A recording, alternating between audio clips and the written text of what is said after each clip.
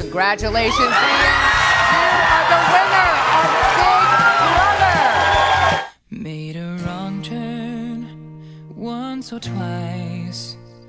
Dug my way out, blood and fire.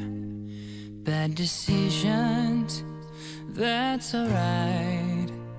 Welcome to my silly life. Mistreated. Don't raise your voice in here, you can step the fuck outside. Thanks, I will. Alright. You fucked me. I'm gonna fuck you right now. Mistaken, always second guessing, underestimated. Look, I'm still around. Pretty, pretty, please, don't you ever feel like you're less than You are comedy gold. This kid is just gonna be going to town. Everything. You're a great kid. I'm just a scumbag. You're so mean when you talk about yourself.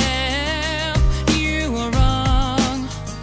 Change the voices in your head. Look like an incredibly unsexy version of Reagan from Big Brother 12 sock puppet. You don't need to knock yourself down from Big Brother. The other night when you were playing Dan and Tess, we were watching him on the spy screen, and you turned around to look at something downstairs, and he took one of your pieces. Did he? Yeah. After 75 days of seclusion in the Big Brother house, please welcome the big winner, Ian Terry!